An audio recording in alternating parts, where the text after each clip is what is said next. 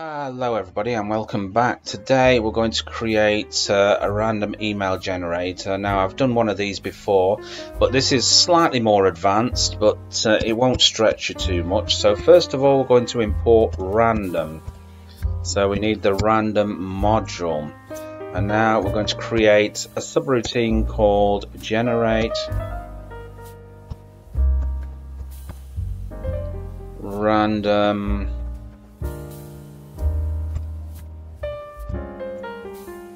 email.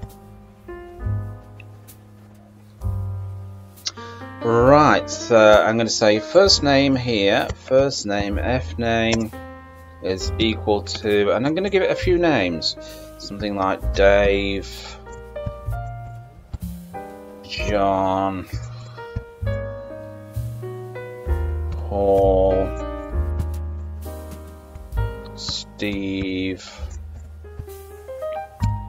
Joe. I think that'll be enough to get on with now. And what I'm going to do is I'm going to put it into a little array list here. So there we go. So that's the first name, and we also want a last name as well.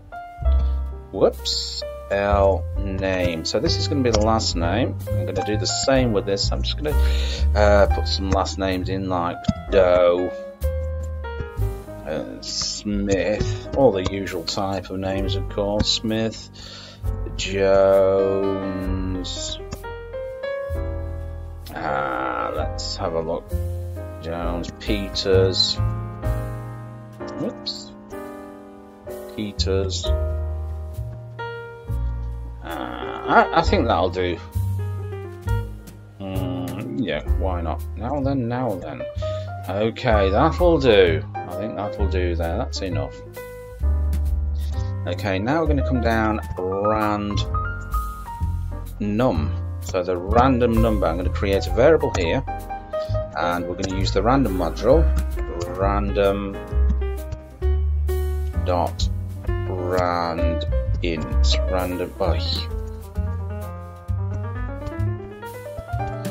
random integer. So I'm going to generate a random number, a random integer between 20 and 99. Okay, so now I'm going to assign a variable. X is equal to random dot choice, and this is going to be for the first name here. So X is equal to random.choice along there.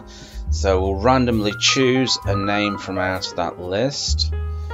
And Y is equal to random dot choice, and that's going to be out of the L name list. Okay, right, the rand email here is going to be equal to, and I'm going to use the format string here. So format, we got X and Y, and we got random,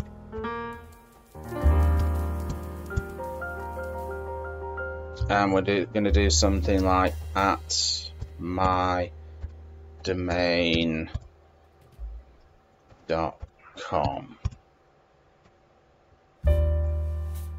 here. So we've got the format here, we've got the X and Y, and then we've got the random number here. Right, what we're going to do now, print random email, and then we're going to create another subroutine called another email.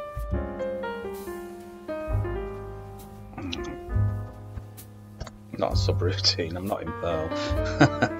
A function. Okay, let's have a look. So another email. Okay. So we're going to print a message to the user. Print more.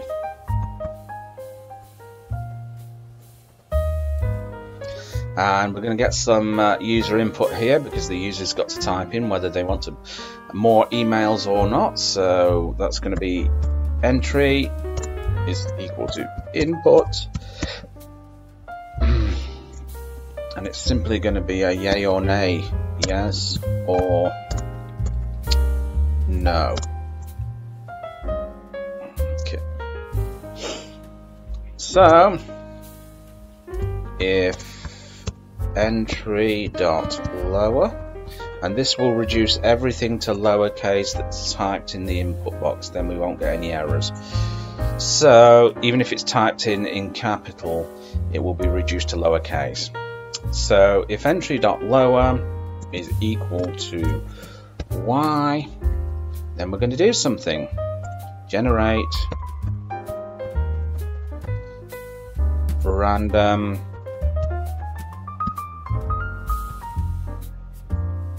email. We're going to generate them a random email. Else, somebody types in no or something else, we're just going to hit quit. We're just going to quit the program. Now all we have to do now is call it, and of course we're going to call it by its name, which is up here, generate random email.